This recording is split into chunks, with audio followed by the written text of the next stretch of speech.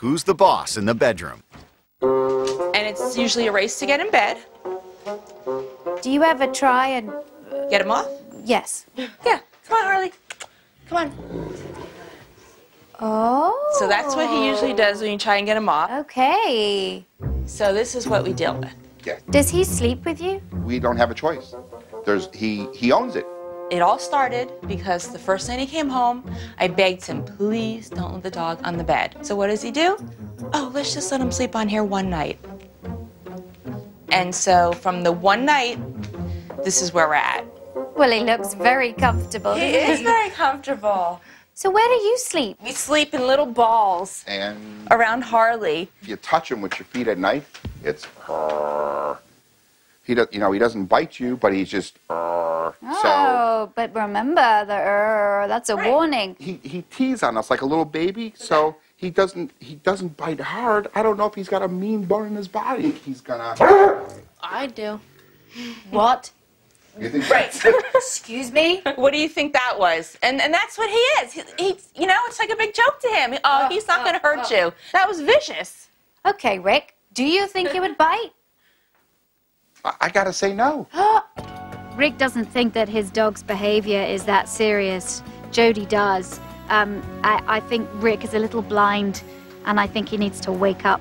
Have you asked Rick to get him out of the bed? Oh, my God, it's a fight every night.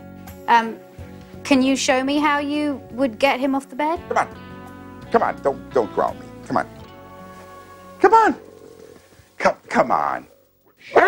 No. Made me jump. So that didn't scare you? You didn't think he'd bite you if you didn't jump? Let's back away from him. Back away from him. Back away from him. I'm gonna listen to you. All right.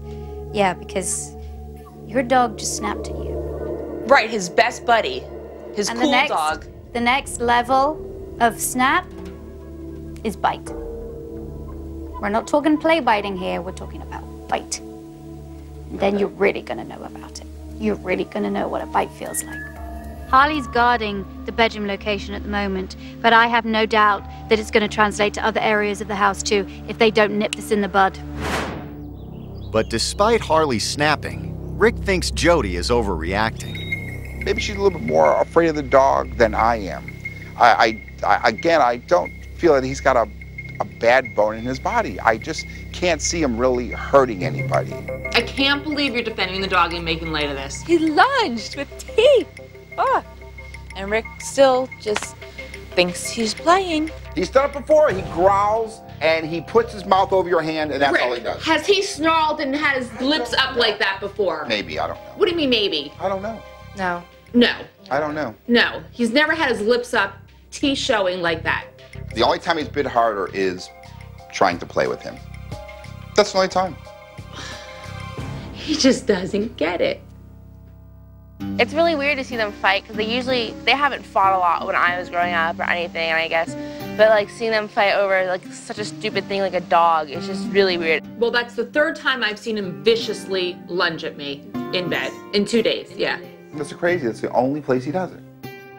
Rick is in complete denial. I mean, what he's actually doing is enabling Harley's negative behaviors. Goodness me, if Harley suffers from really bad aggressive response and he bites somebody, that could be curtains for Harley. This is serious. I have no doubt that that dog will bite if pushed too far.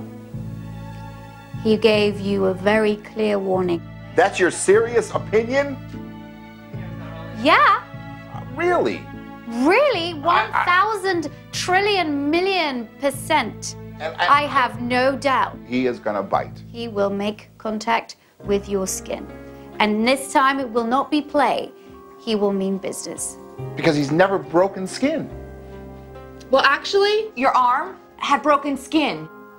Well, he caught me once. This is serious.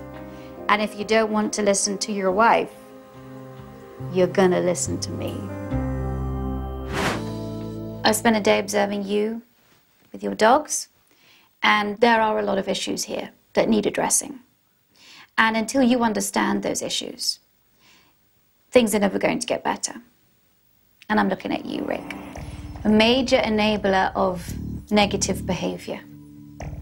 Wow. I have to say, I have never met anybody whose instincts with dogs are so wrong.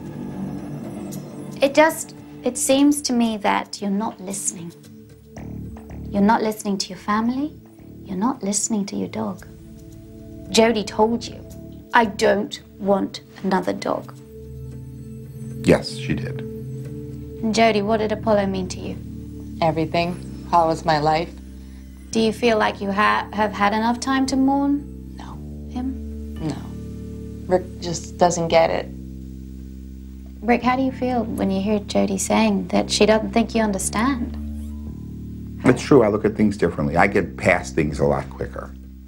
And I thought that coming into the house and everybody's so sad that if you bring another dog in, it would cheer the house back up.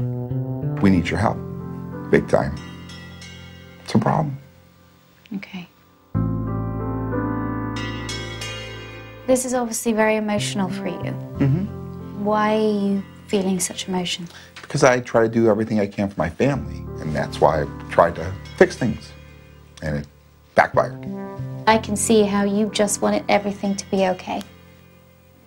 And you wanted your family to feel better, and you wanted Abby to feel better. I'm gonna help you to improve Harley's life with you, to make him a happier dog, because I don't think he's that happy at the moment. And poor dog. His life was on a chain. Mm-hmm. Most likely on concrete. You got a dog that has been damaged, that has suffered, and you can't enable the suffering. You can't pander to the suffering. You have to go, okay?